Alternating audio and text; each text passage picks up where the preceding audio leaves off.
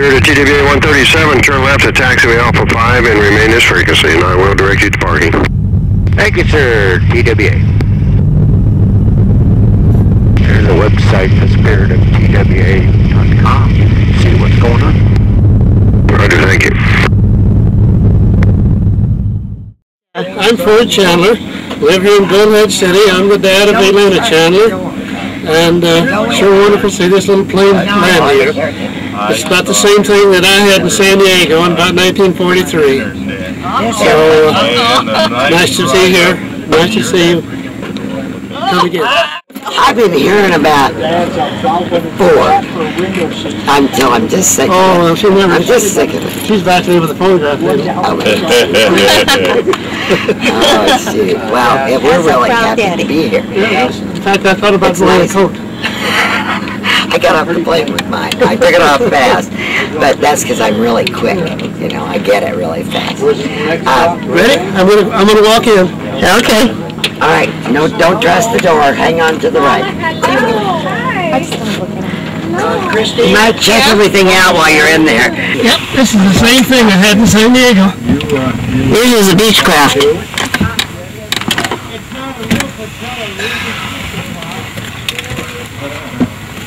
So you had one of these? Yeah, absolutely. This is mine was made by Beechcraft. Beechcraft. Yeah. Yeah, beautiful. I bought airplanes and fixed them up and sold them.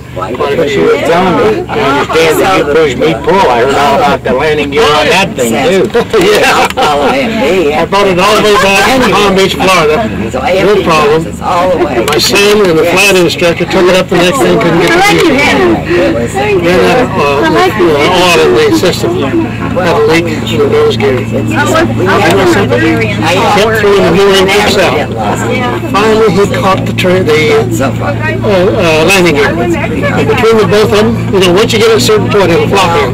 They got it to the point that where it flopped in and landed, no problem. He cut the front engine off, so in case it knows, it wouldn't go down in the pop.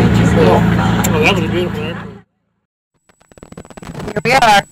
We made it to Bullhead City. I didn't think that was going to happen. So we're here, and we got a nice little turnout and a great welcome. Of course, there's some captain up there on this airplane had to do a little flyby and sort of show off the airplane. But we're wrapping up the end of the tour. We've been coast to coast, back to New York with JetBlue, and here we are in Bullhead City. Who would have thunk? And this old guy, I've known him my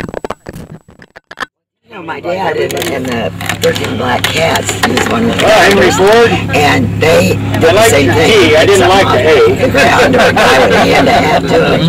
But also, they were air sheriffs. They were the first air sheriffs. Jack Fry, Paul Richter, and Walt Hamilton. And it was 1927. And my dad had one situation where they called him and said that the criminal escaped. He's on the train to Mexico. Anyway, that's good. On the train to Mexico, and my dad raced down there and stopped him with the plane. The sheriff comes roaring down in the car, and it was a done deal. But my dad carried, you know, because he was a qualified air sheriff. That's what they call him. The biggest airplane I crashed was a DC-3. Yeah. On a movie called... and on purpose.